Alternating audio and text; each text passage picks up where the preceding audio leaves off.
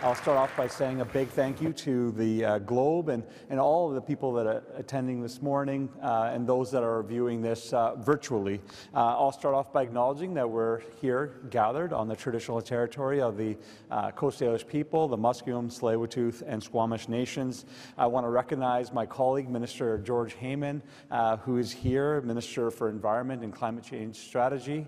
And it's lovely to be here with Premier Horgan and my good friend, Professor Mariana Mazzucato, who's on the screen. I'll just start by sharing with everyone that it's been a very challenging last 2 years. We know with the pandemic, the fires, the floods, the heat domes, that we've all been through a very traumatic experience. And partly for us as a province, the work we've been doing is saying, how do we take all the lessons we've learned from all these challenges we've faced and ensure that we're more resilient as we go forward? And that's the main focus of our StrongerBC Economic Plan. Our plan was about taking the lessons learned and making sure that we're positioning our economy in a way that we can both address those challenges but also see growth. And the plan is focused on two key priorities, which is inclusive growth and clean growth. And of course, we're going to jump into a little bit more about that, but I'll introduce my first guest. I don't think needs much of an introduction, but we've got Premier John Horgan, and our guest who on the screen is beaming in from the UK is Professor Mariana Mazzucato, who is, if I read her entire bio, it'll take up the entire 28 minutes, but I won't. But I'll just say that she's the founder of the Institute of Innovation and Public Purpose at the University College of London, and I am so delighted to have her as a special advisor and sharing all her knowledge with us here in British Columbia. I do want to congratulate her and I say a big thank you to her for the report which she is launching this afternoon, which is going to be called The Inclusive and Sustainable British Columbia, a mission-oriented approach to a renewed economy, which will help us advance our StrongerBC Economic Plan and give us a pathway forward to ensure that we can see the type of growth that we want to see here in British Columbia. So we will now dive into a bit of a Q&A, and I'll start with the Premier, because I know that when we had the conversation about what our economic plan will look like when we go forward, we definitely knew it was going to be different, but certainly this economic plan is different than many, in fact, all economic plans that we've seen in British Columbia, where we've talked about a whole host of things, childcare and housing and et cetera.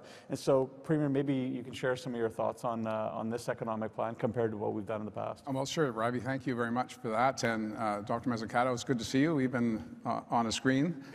It is great to be in a room filled with people that have a common purpose to understand and focus on what our future is going to be and then shaping that future. And as Ravi said, when we, of course, we came out of a fire season into a flood season and then another fire season, and then before we could get into the flood season, we were into the pandemic. And so I don't need to tell anyone in this room or anyone who's participating virtually what the past couple of years have been for people here in BC and indeed around the world. But the advantage for Ravi and I in government was that we were able to stay in place. Traveling was no longer what was part and parcel of our craft as elected representatives. We were able to engage with people virtually, which of course spurred the need to connect all of British Columbia. So we have initiated over the past number of months a province-wide connectivity agenda that will connect every community in British Columbia so that we can benefit from the time we've had over the past 2 years to hone this technology and utilize it for economic activity, social activity, and indeed in some instances, cultural activities. So connectivity is key to that. And when we talk about clean growth, that has been the driving force of the governments of British Columbia for some decades now. This is not a partisan issue. The good news in BC is that all political perspectives understand and recognize that in a carbon-constrained environment, we need to be innovative, we need to be dynamic. So for us, it's not just about clean growth, it's about inclusive growth as well. What we learned through the pandemic, as Ravi, you know full well, having tasked you with taking this job on, is that although we have been in the same storm, we have not all been in the same canoe. And we need to continue to paddle together, but we need to ensure that we're lifting everyone at the same time. And historically, economic plans in British Columbia have focused almost exclusively on our resource base.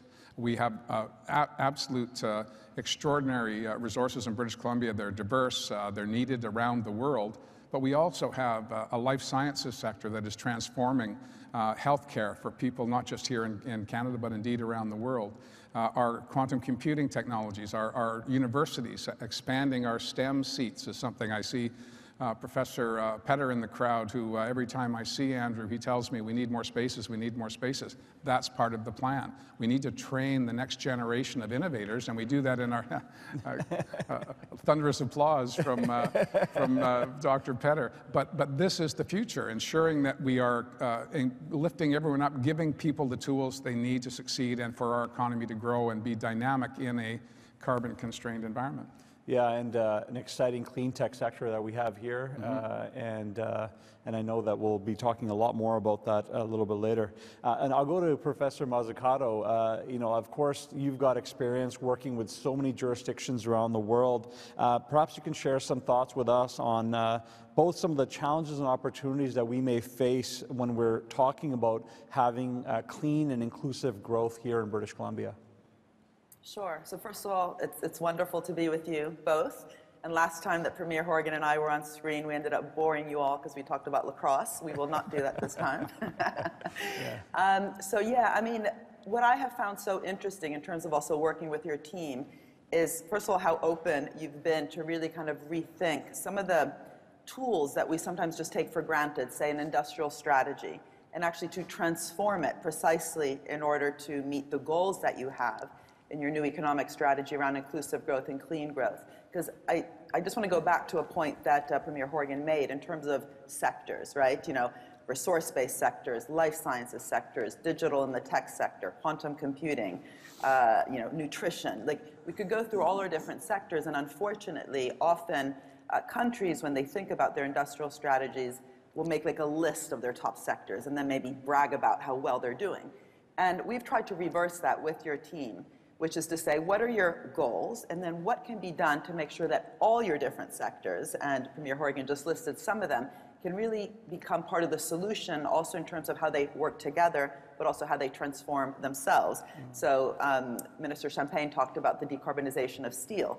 I found really interesting that in Germany, for example, the decarbonization of steel didn't just happen because someone said it was going to happen. It actually happened because there was conditions built into the loans that were provided by the German public bank in terms of what had to be done in the steel industry in order to receive that loan.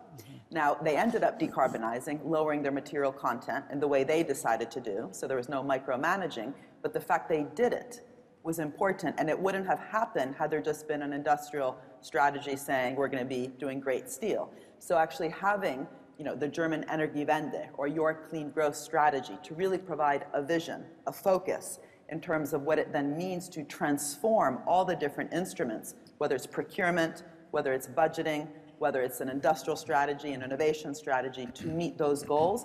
That's really the journey that we've been on with you.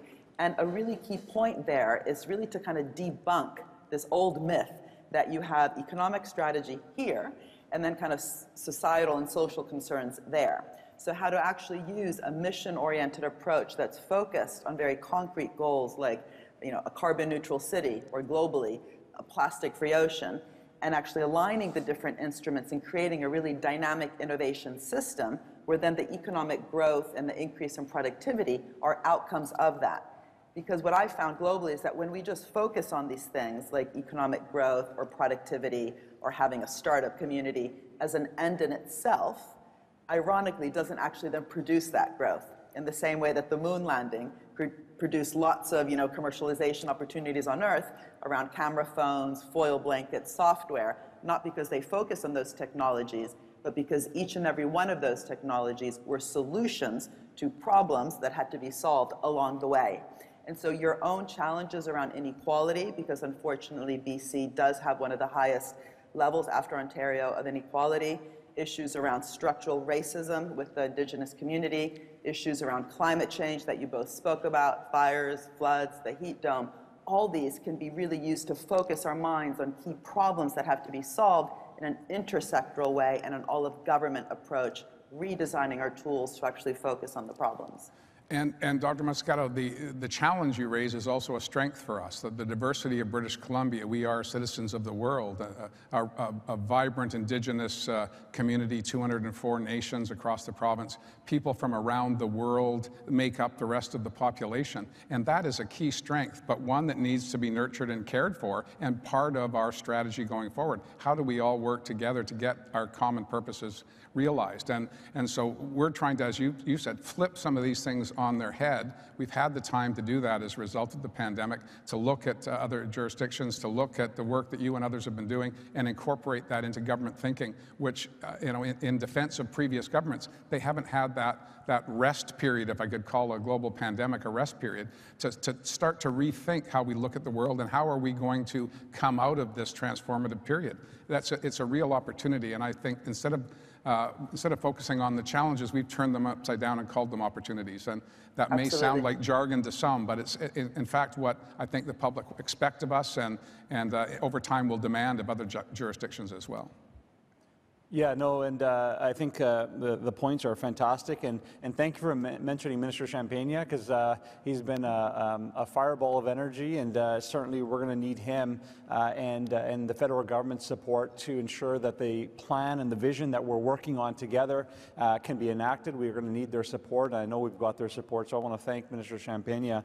But this idea that both of you have highlighted around having inclusive and clean growth at the core of the plan, as opposed to dealing with it after the fact, I think is vitally important. And I know with this plan, partly we're talking about things that traditionally don't get discussed in economic plans, whether it's childcare and housing and building resilient communities. And Premier, I don't know if you want to share some additional thoughts on those measures.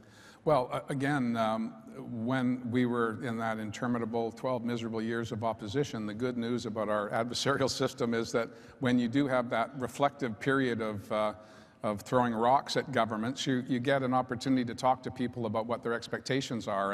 And although I would never want to revisit or wish upon anyone that length of time in opposition, it does allow you to think outside of the day-to-day issues of managing government.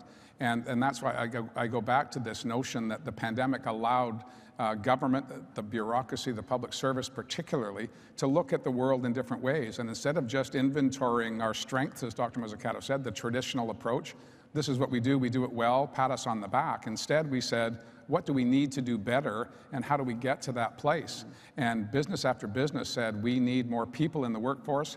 Childcare is a lack of childcare is a disincentive to largely women to get back into the workforce. We need to take away those disincentives, remove barriers, and make it easier for people to settle and engage in the economy. And the more people that are participating, the more equality we'll be able to achieve over time.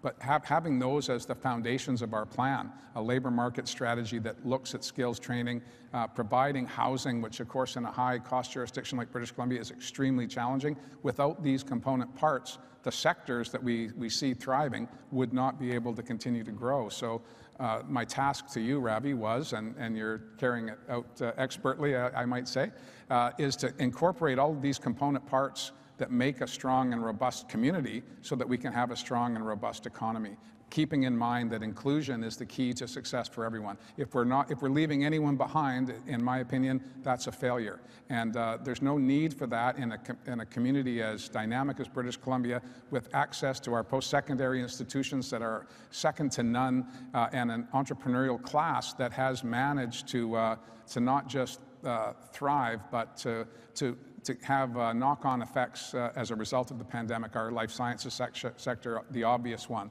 because of the work at UBC and other places. So for me, the task is making sure that we're pulling on all of the strings together at the same time and having buy-in from community. And for the industrial sector, we're not leaving you behind, but you need to know that innovation is imperative to your survival. Mass timber is the key to success on our forest land base, and also ensuring that Indigenous peoples have full participation in economic activity on their territory.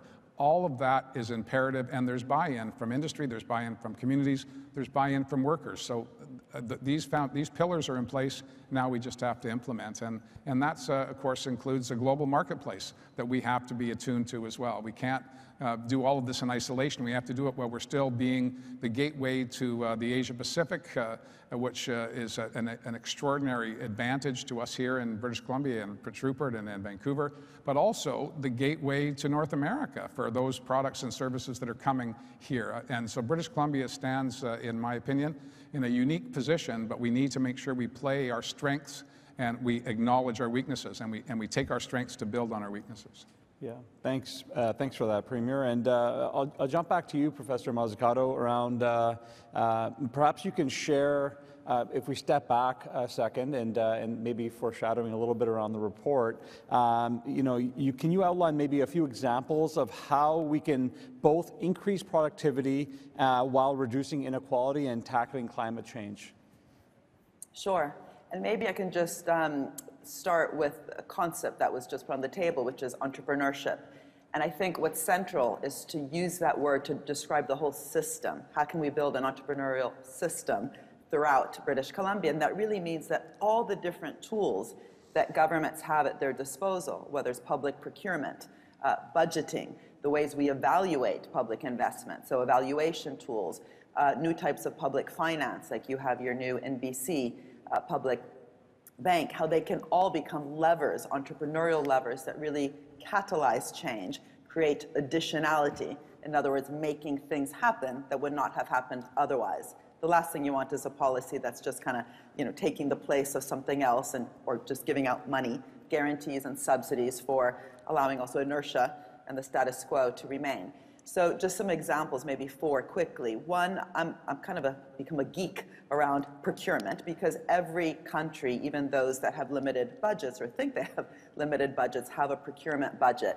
And really using that as part of an innovation budget, instead of seeing, again, innovation in one section of the room and then tools like procurement in another, using all the different tools, including procurement, to become levers for innovation is something that needs to happen with a bit of a mind shift. I'll give you an example. In Sweden, they have this very high-level challenge of having a fossil-free welfare state, but then this lands on the very particular, like school meals, right? School lunches have to be in Sweden in order to foster their fossil-free welfare state, healthy, tasty, so not just IKEA meatballs, and sustainable. So the fact that there's a real target, a goal with something as simple as school lunch, which of course is all over the country, means that then the procuring in of that lunch becomes part of the sustainability strategy.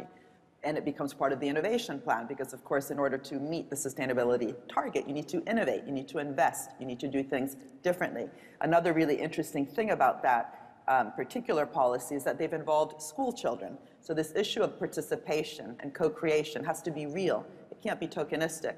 And so kids are actually learning about sustainability through their school lunches, through the curriculum, and also have an opportunity in some schools to participate in the design of those lunches. So really, bringing that issue of participation, co-creation, co-design to the table is also really interesting. But the public procurement budget used as part of the innovation budget around very concrete goals, but leaving open the how and crowding in the willing.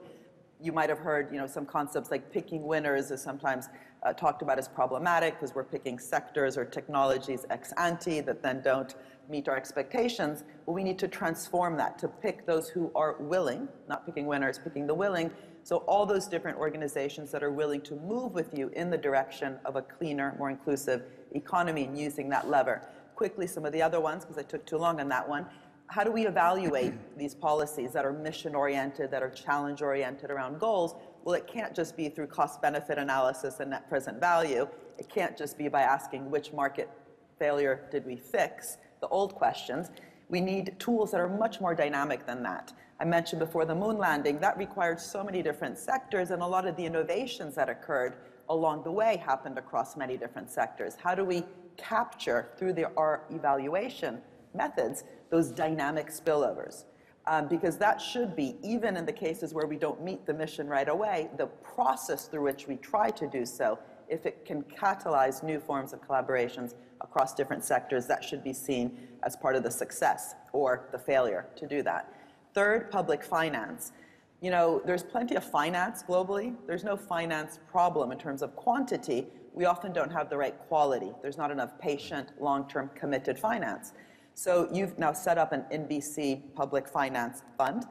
We need to make sure that that fund isn't, again, just handing out money to sectors that lobby their way up the list of being seen as priority sectors, but really that it's used to crowd in and provide that patient, long-term finance to those organizations willing to move with you, again, in that direction. And that means, as I mentioned before, in the case of Germany, conditionality linked to the loans, but also measures to make sure that you really are catalyzing and creating that additionality between different types of organizations in the economy. And lastly, just building on Premier Horgan's point about Indigenous people, you know, we can talk about co-creation and stakeholder engagement, but it's often, unfortunately, done in a tokenistic way.